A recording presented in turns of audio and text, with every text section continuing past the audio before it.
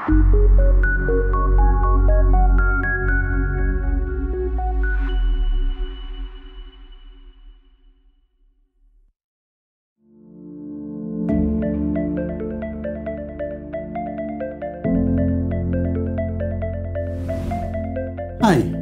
welcome to this new session of the Let's Talk About Scala 3 series. My name is Eric Lutz, and today I'll be talking about resolving artifacts with Coursier.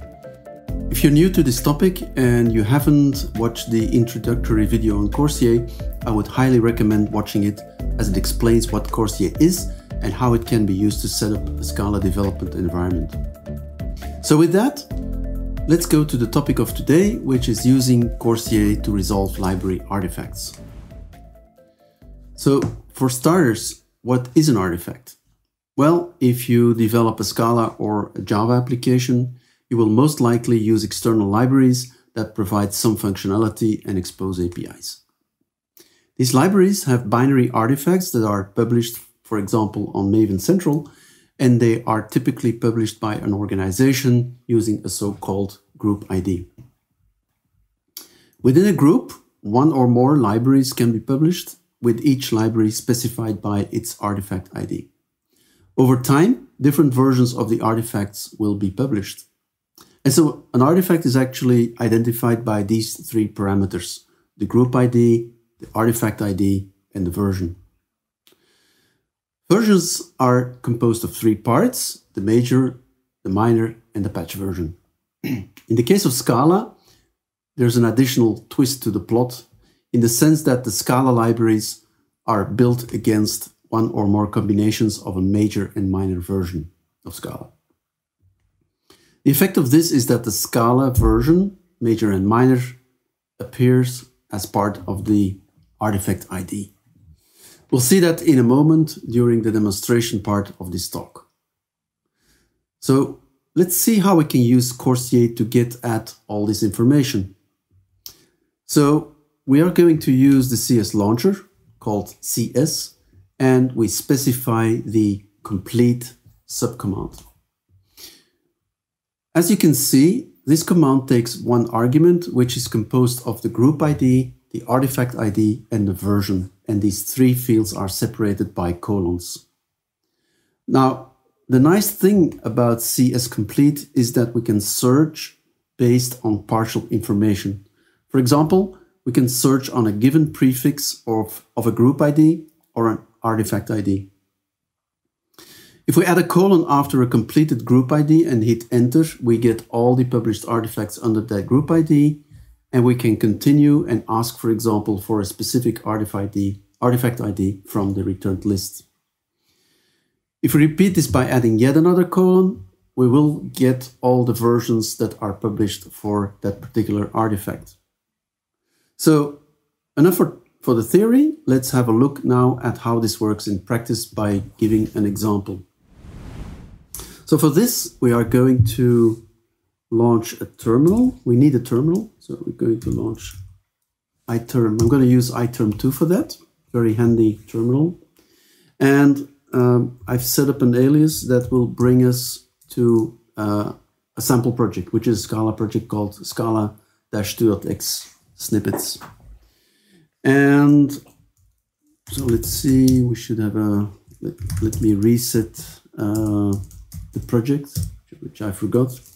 So if we look at the current folder, we have a build.sbt file, which is telling us that we have but we're using SBT as build tool, and we have the build definition or part of it in this file.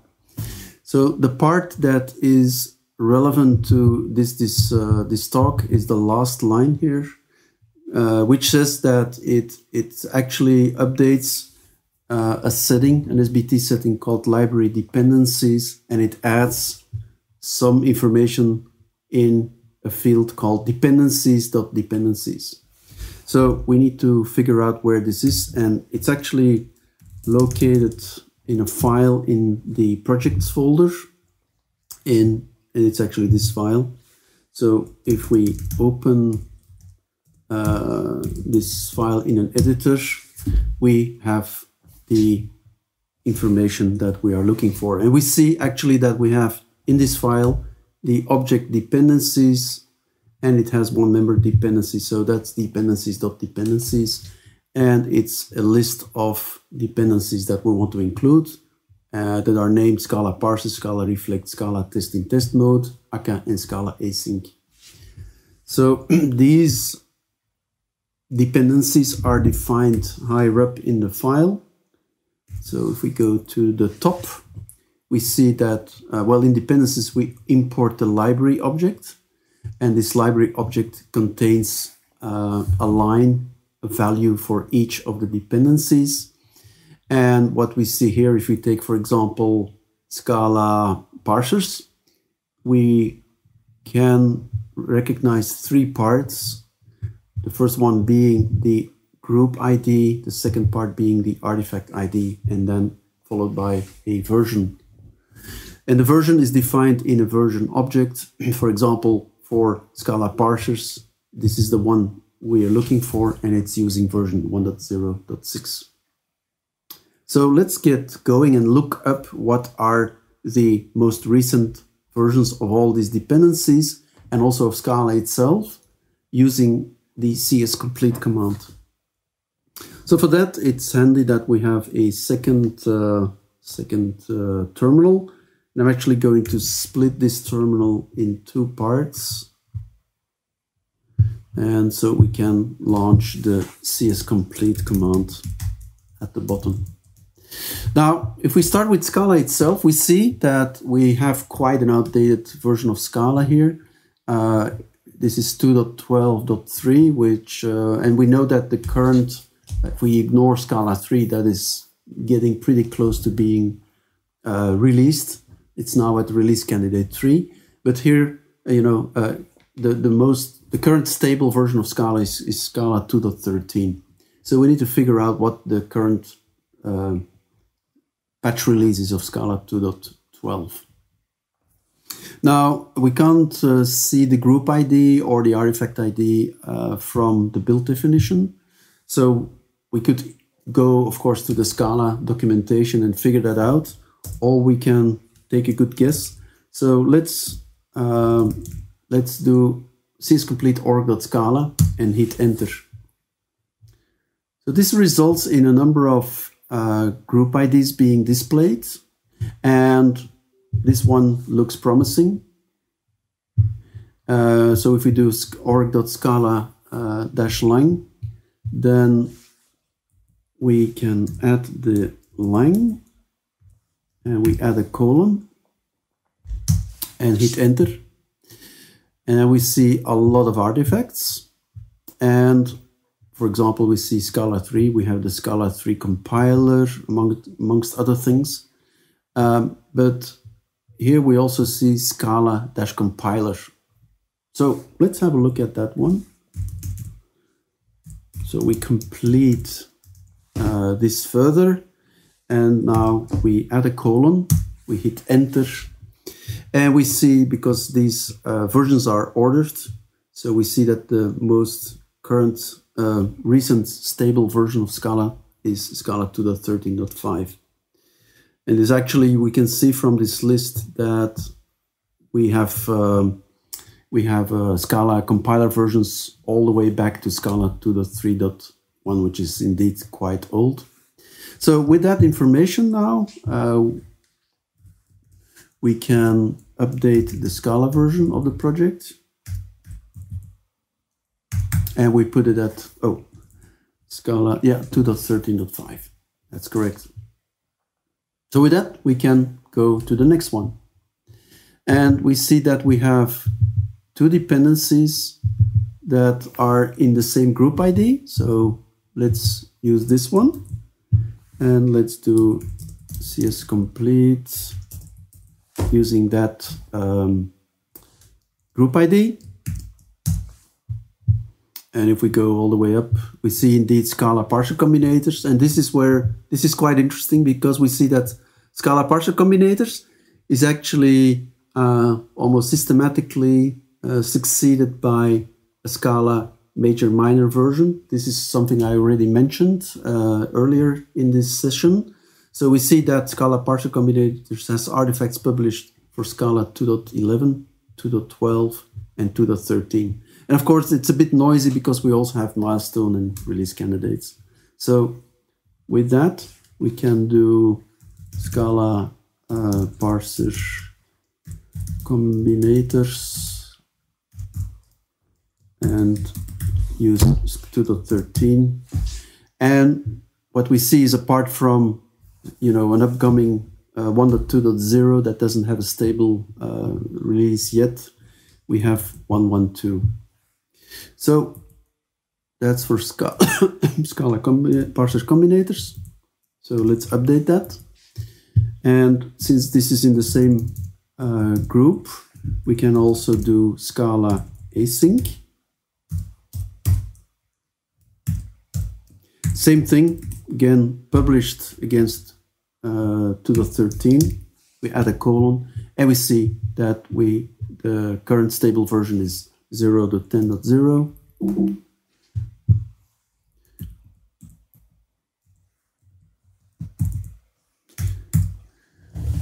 So we have done the parsers. We have the Scala async. We don't need to do Scala reflect because that's automatically within Scala itself. So it uses the same as a version of Scala. Then we can continue with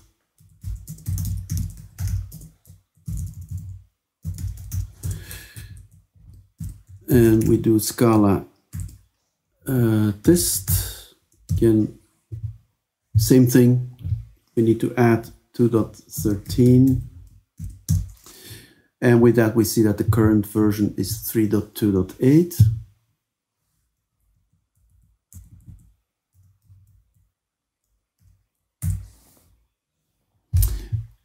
Then with that, we only have one dependency left that we need to figure out, and that's aka. So we can do cs complete, and we'll just pick one because they share the same version, and we use aka actor.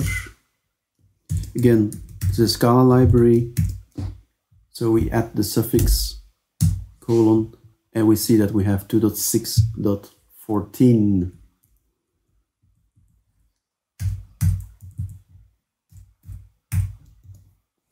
And with that, we should have done what is needed. So we'll update this file. And now we can give it a try. So we launch SBT. Project gets loaded.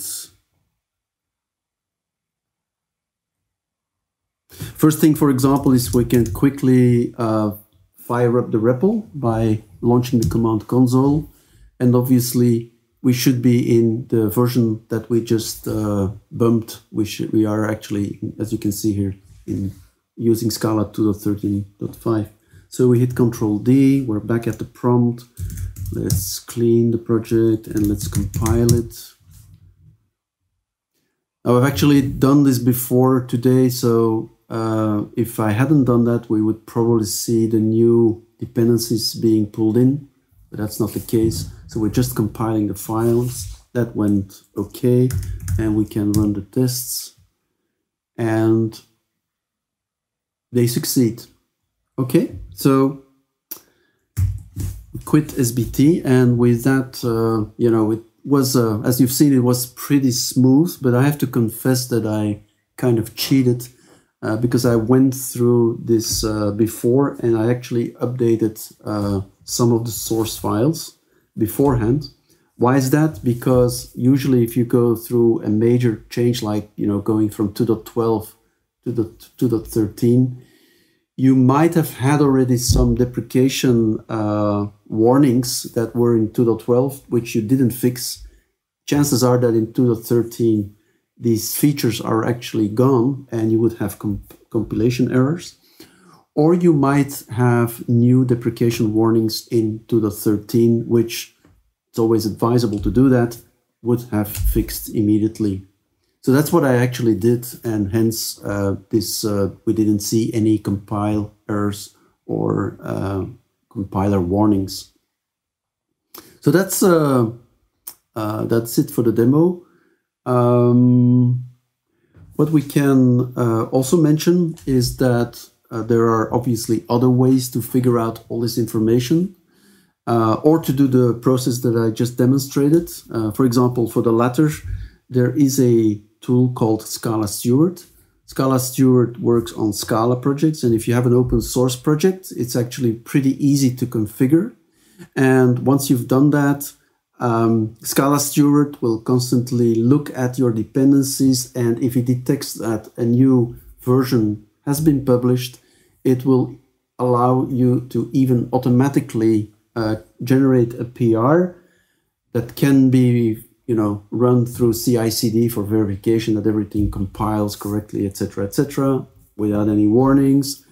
And then you can just merge that PR without any further effort. There's also a tool called Scaladex that I can quickly demonstrate. So if you look for Scaladex or Scala Index, we see that it's the first hit that is successful. And this is actually the Scala library index. So we see quite a large number of projects, almost 9,000 projects in it, with some 10,000 releases.